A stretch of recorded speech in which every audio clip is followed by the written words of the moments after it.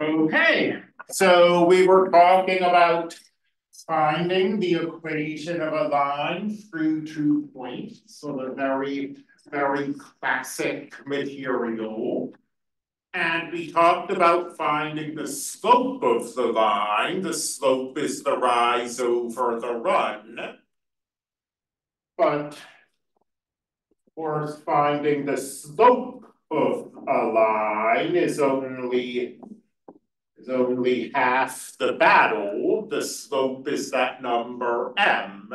You still have that b that you need to be able to find as well. So let's run through. I mean, we've talked about finding slope, but I don't remember what points we were using yesterday, so let's just start at the start. Say we have 2 points on the Cartesian plane. We want to find a line going through these points. To find the line, we need an M and we need a B. And this is ordered in the sense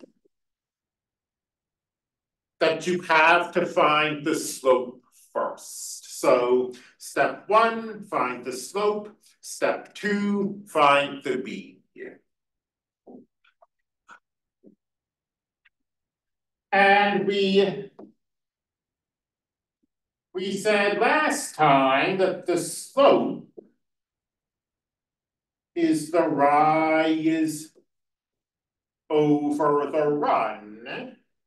And then we said, well, as far as what that concretely means, you subtract the y coordinates and you subtract the x coordinates and you divide. So -3 minus 7, 5 minus 1. I regret to say that we're going to get some kind of fraction here. 5 minus 1 is 4.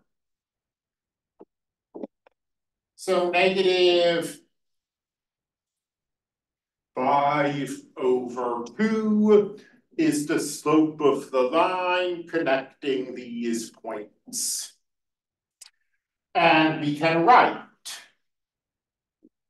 y equals -5/2x plus b. And if we knew what b was, we have the equation of a line. So to proceed, we have to remember that these points we're given are x and y values. Like the point 1,7 says that when x equals 1, y equals 7. And therefore, 7 should equal -5/2 times 1 plus b. Again, when x equals 1, y ought to equal 7. And this then is an equation you have to solve. It's hopefully a pretty straightforward equation. The only thing that maybe makes it not is that we do have to add fractions and get a common denominator.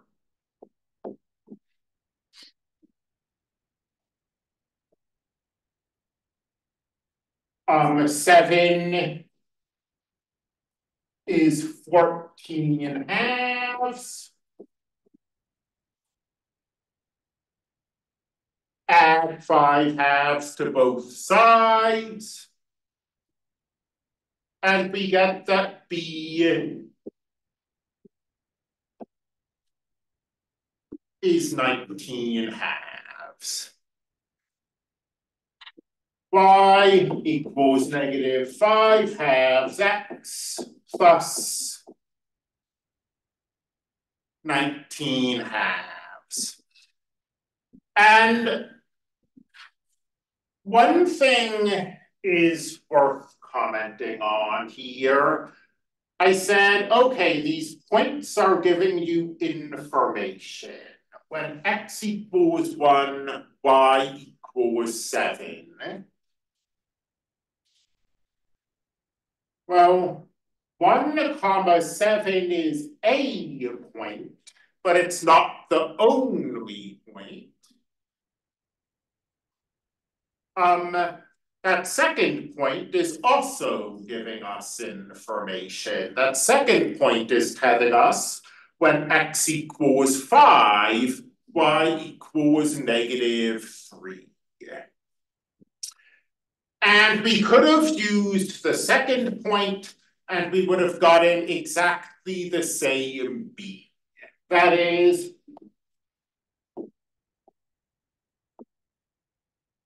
we could have said x equals 5, y equals negative 3.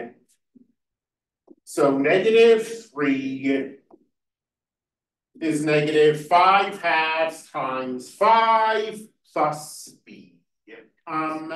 We would have ended up with some pretty slightly rockier math, maybe. But let's verify that we really do get the same thing. Negative 3 is negative 25 over 2 plus b. So negative 6 over 2 is negative 25 over 2 plus b. Add 25 over 2 to both sides.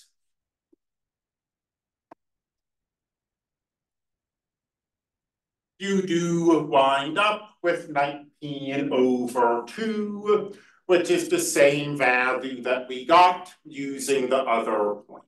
So it ultimately doesn't matter which point you use in this second step. And I guess step 3 is to make sure you actually solve the problem. If you're asked for an equation of a line, your answer should be an equation of a line. It shouldn't be a bunch of work on a page with m equals something over here and b equals something written over there, and your reader has to figure it out. So if our goal was to find the equation of a line through 2 points, well, there we go. And in most, just sort of leveling with you, in most real world situations where we want to find a line that represents a function, we're going to have kind of messy data and this stuff won't work and we'll have to go to a computer and do sort of linear regression, if that's a phrase that means anything to you. So this is very much a classroom style exercise, but it's also the kind of classroom style exercise you might be conducting one day. To try to provide applications. I mean, there are a few ways you could do it. The classic application is temperature conversion. So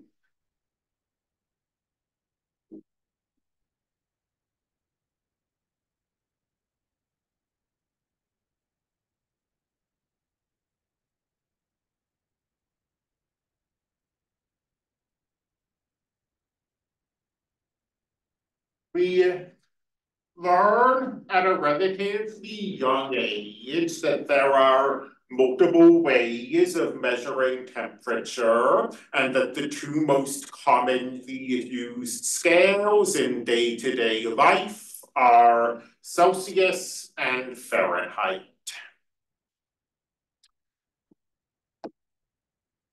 And in general, the way these are presented is in terms of the freezing point and the boiling point of water. We're told that water freezes at 0 degrees Celsius versus 32 degrees Fahrenheit.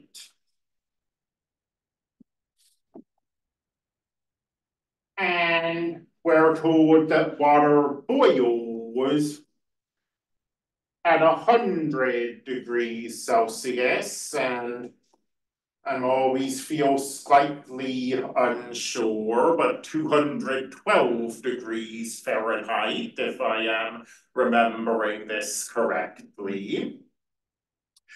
And then we can tell students, well, the relationship between the temperature in degrees Celsius and the temperature in degrees Fahrenheit is a linear relationship. So if, for example, we want to call, let's see, what would we be most likely to want to do? Probably Americans are most used to Fahrenheit. So what we most likely want to do is take a temperature in degrees Celsius and convert it to a temperature in degrees Fahrenheit. So will that Celsius be our independent variable x? And will that Fahrenheit be our dependent variable y? And we ought to be able to write an equation, y equals mx plus b, because the relationship between these is linear. And the statement that the relationship between these is linear is something that I'm just saying, but I hope that it makes sense. I mean, it's a statement that increasing by 1 degree Celsius will always increase by some fixed amount of degrees Fahrenheit, which it would be a very weird temperature scale that did not have that property. Yeah. So let's state as our goal, we want to find this relationship, y equals mx plus b. And let's go. And the reason I'm able to say that is that we are given points here, even though you don't see the notation, parenthesis, number, comma, number. When it's 0 degrees Celsius, it's 32 degrees Fahrenheit, because water is freezing at that temperature. I mean, if it's freezing outside, it's going to be freezing no matter which temperature scale you're using.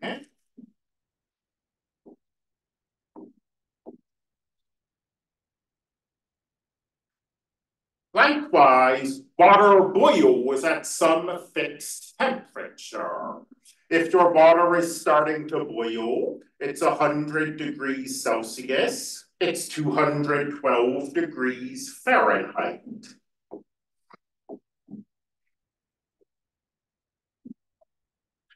So in general, making the conceptual jump from having, a table of data to having points is probably the thing that people struggle with the most in these problems. Once we've made that leap,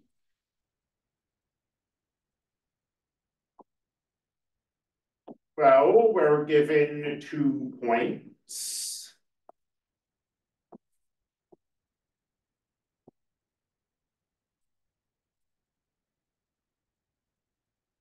And we are asked to find the equation of the line between them. So the first thing we need to find is what? Slope. It always has to be in this order. Find M first, find B second. So to find M, we need to subtract the Y's and we need to subtract the X's. And if it's possible to keep everything positive, I usually do. So let's call this X1, Y1. And this X2, Y2.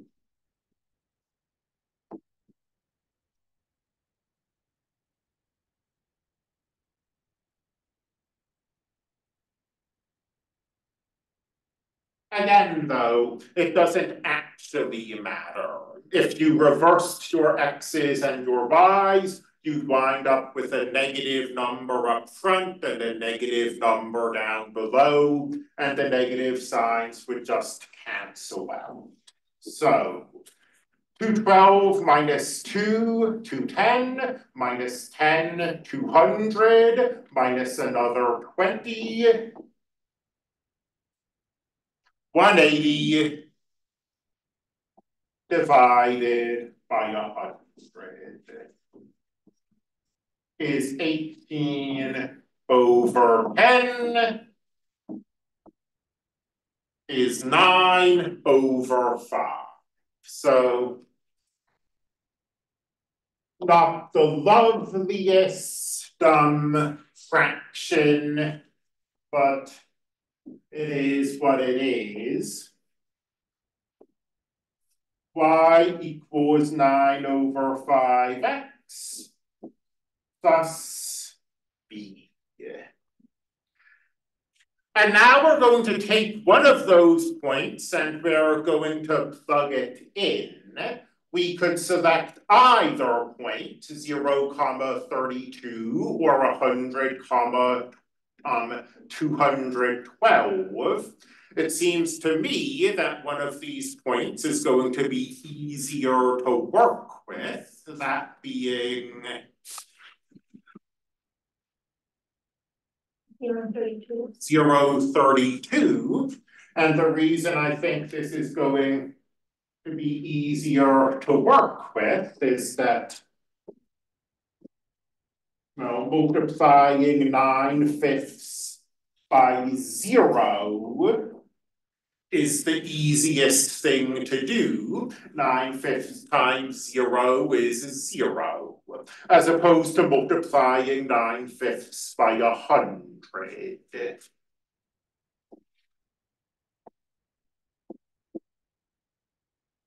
32 equals B. And making sure that we actually solve the problem and write down the conversion equation. Y equals 9/5 x plus 32. And again, this is going from degrees Celsius to degrees Fahrenheit. I guess what I would say is that in real life, 9/5 is pretty close to 10/5, which is 2. So in real life, you can get a pretty good approximation by multiplying by 2 and adding 30. That's probably what we do in most real world situations. What's 15 degrees? It's about 15 times 2 is 30, plus another 30 is 60. It's about 60 degrees Fahrenheit. So that's finding equations of lines through points. It sounds like it was review for a lot of you, but again, it is very classic material. Does anybody have questions about it before we press on? Then the next topic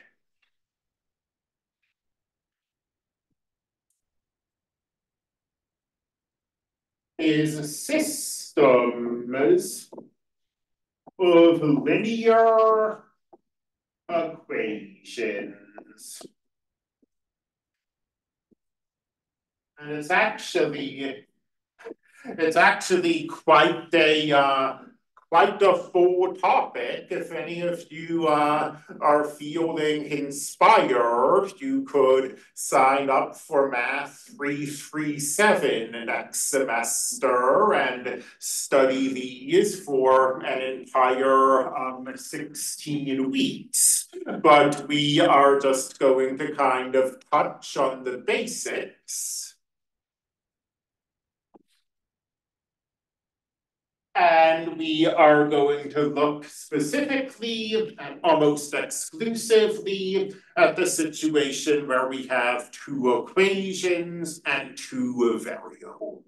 So a system of linear equations occurs when you have,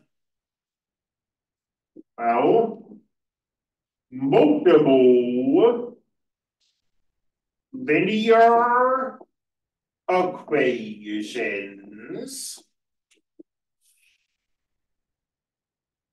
which all must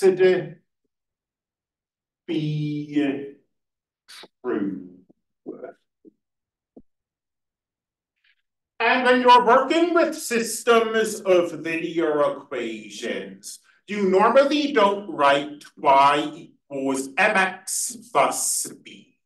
What you normally have is the so-called general form of a linear equation, ax plus by equals c for some c. And, just to reassure us, I mean, if you have 2x plus 3y equals 7, this is not written in the y equals mx plus b form that we're used to, but we could rewrite it. Y equals 7/3 minus 2/3 x. So equations that look like this really are linear. And equations that look like that show up a lot in the kind of situation where we get systems of linear equations. I mean, maybe I should just sort of give an example. So the classic sort of adult child ticket example. When I say that something's like classic, what I mean is that if you start going through textbooks, like I don't know if you're going to have to do that for like a curriculum class, but what you'll start to see is that some examples just show up in every single textbook. One of those examples looks like this. A fair sells 3,000 tickets. So there are adult tickets and child tickets. Let's say X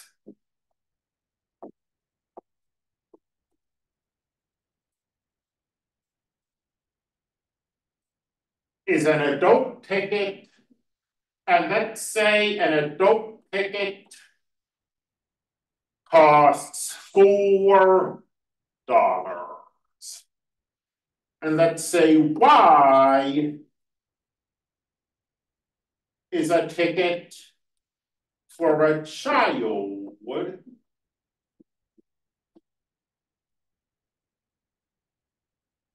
and maybe a ticket for a child costs $2.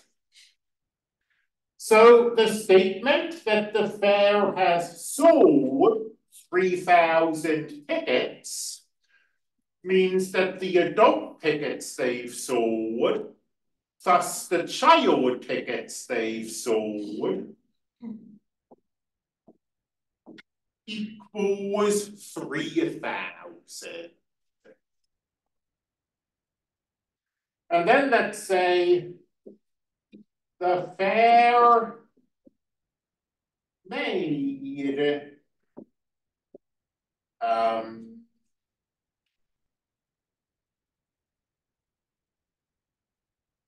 9,000 dollars.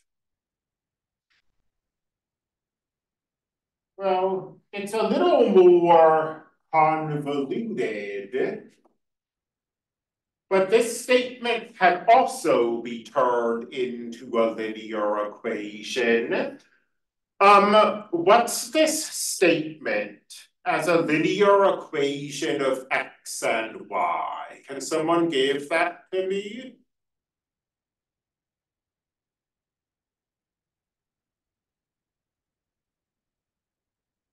Okay. Well, let's break this down a little. If the fair sold X tickets to adults, and every ticket that sold to an adult gave them $4, how much money did they get from the adult tickets? 4x is exactly correct. And if they sold Y tickets to children at $2 per ticket, then from selling tickets to children, they made $2Y, and the total amount of money they made was $9,000. And this is a system of linear equations because we have two linear equations and they both have to be true. X plus Y has to equal 3,000, 4x plus 2y has to equal 9,000.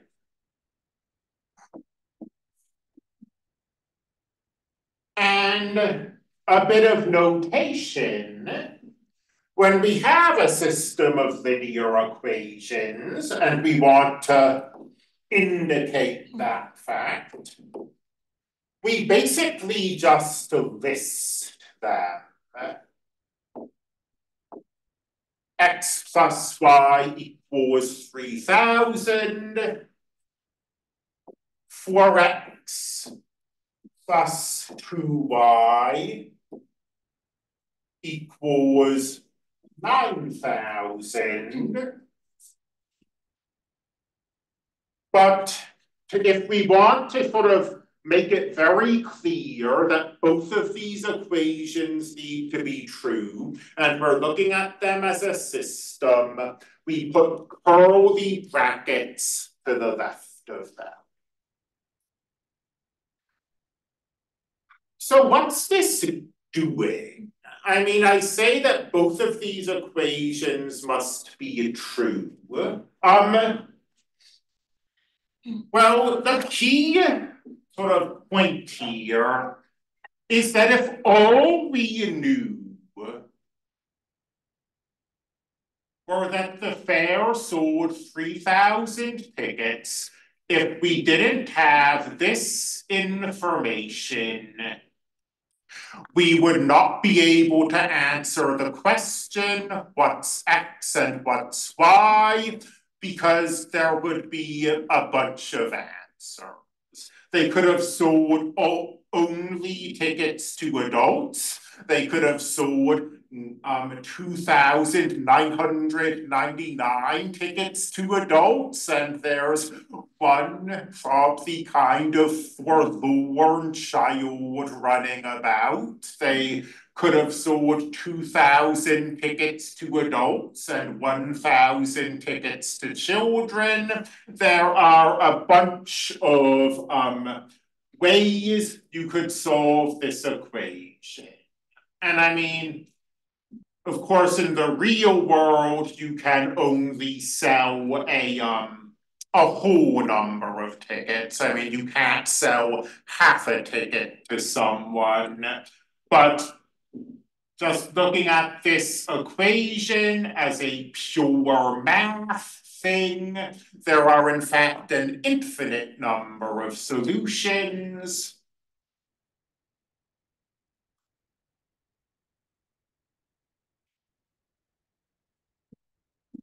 And that infinite number of solutions is, this is gonna take forever. Maybe I'll adjust this thing manually. There we go. So every point on this line is a possible solution to x plus y equals 3,000. Similarly, if we weren't told this, if we weren't told there were 3,000 tickets, if we were only told they made $9,000, that would not be enough to tell us what X and Y are. Going back to Desmos, 4x plus 2y equals 9,000.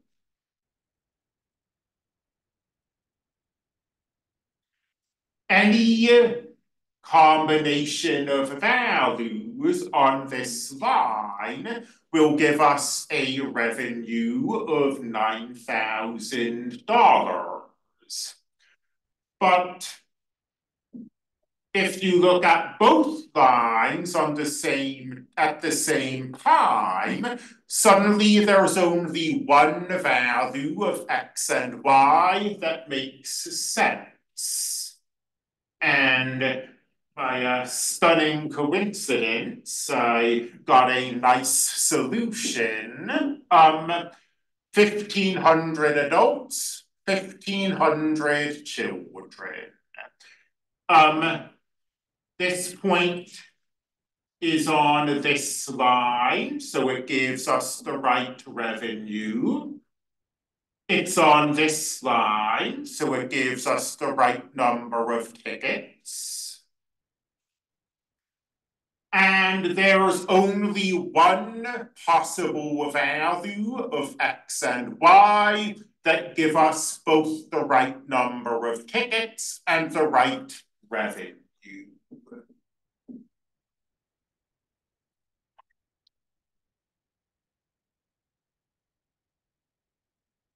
So when you're talking about solving systems of linear equations, you're looking for something that satisfies both the systems of linear equations. Here,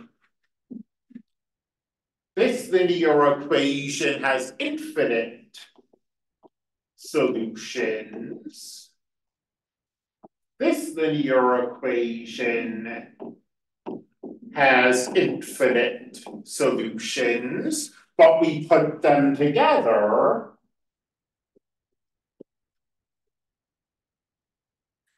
and we get one solution.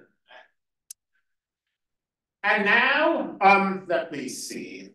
Sort of conceptually, I want to take a step back here.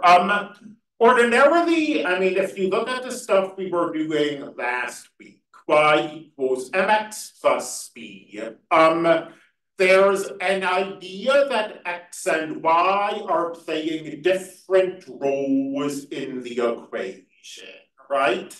X is an independent variable, y is a dependent variable.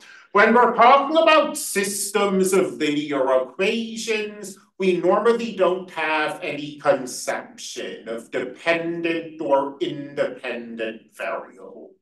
We just have two variables. So that's sort of a conceptual comment I want to make.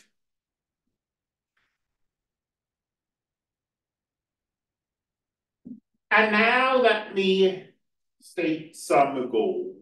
And one of them we'll accomplish today, and one of them we'll accomplish on Friday.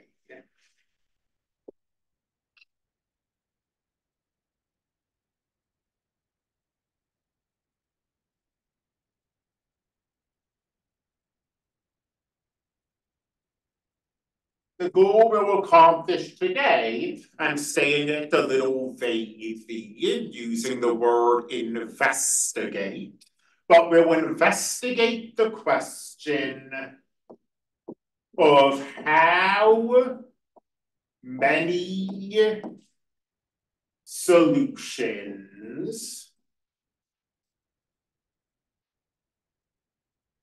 a system might have. And then the goal we'll accomplish Friday is, well, we'd like to be able to solve systems of linear equations, or at least solve small systems of linear equations.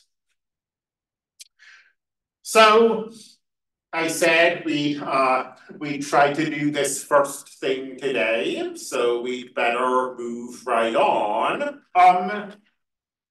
In the example we just saw, we had one possible solution. And I would describe that as being kind of the default case. Like, the reason it was so remarkable that we ended up with quite a nice answer is that I did just make these numbers up off the top of my head, but I never doubted that we were going to wind up with a single solution. So I'd say that having one solution is the most common case.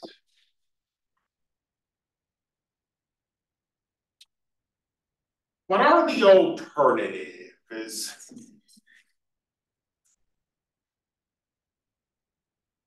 Well, going back to Desmos, taking another look at this, The solution is the point where the lines intersect.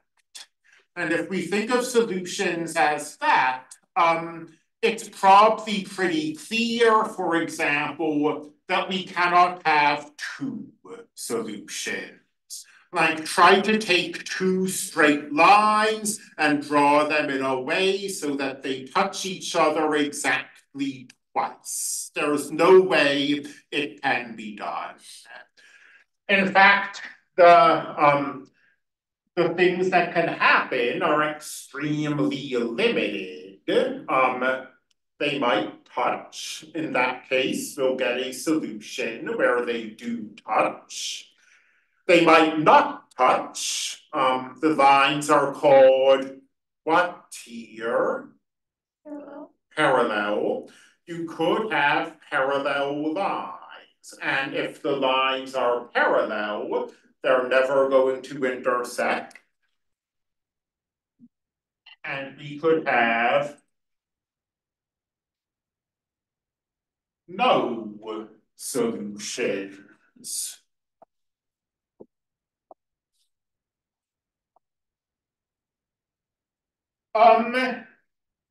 It might seem like having no solutions is a pretty uninteresting case.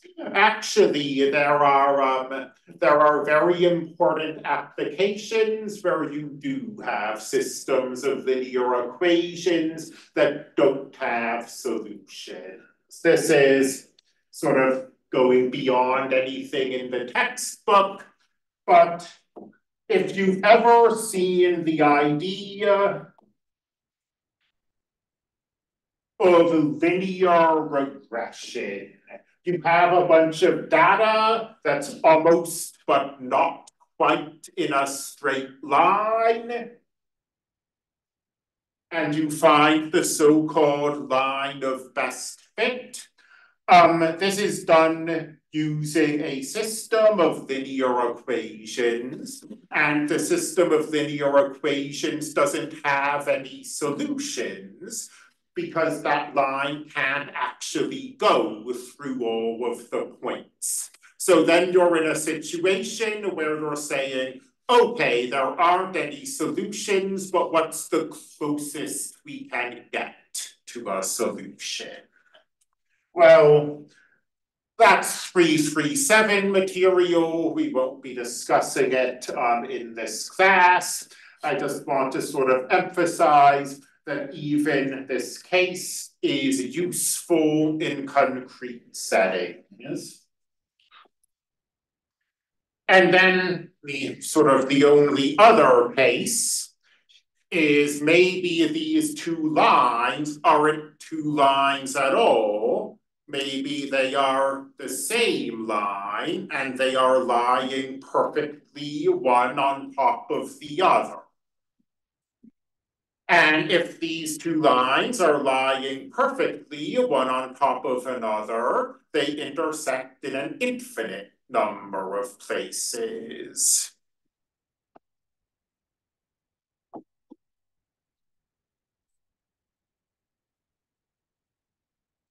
And again, this is something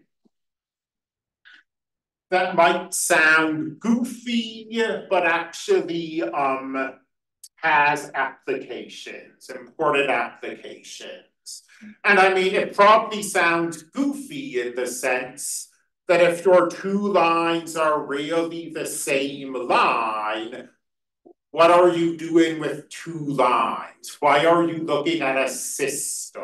Why don't you just look at a single line? But this comes up. Is anyone here taking like intro to chemistry or anything? No? Okay. Well, in chemistry, you talk about balancing chemical equations. And you might get like, there's one atom of hydrogen or two atoms of oxygen. But that same equation, you could have two atoms of hydrogen or four atoms of oxygen. There are actually an infinite number of ways that equation could balance. And what's going on mathematically is that we're solving a system of equations that has an infinite number of solutions. So I said that one solution is the most common case, which is true. I mean, if you just imagine just taking these things that I'm using as lines and just dumping them on the table, what are the chances that they wind up perfectly parallel? Not very good. But all of these cases do have interesting real-world applications. Friday, we'll talk about solving these and what happens if there's one solution or no solutions or infinitely many solutions. I will post the video. I think I'm a little behind on getting stuff posted, but I will do that.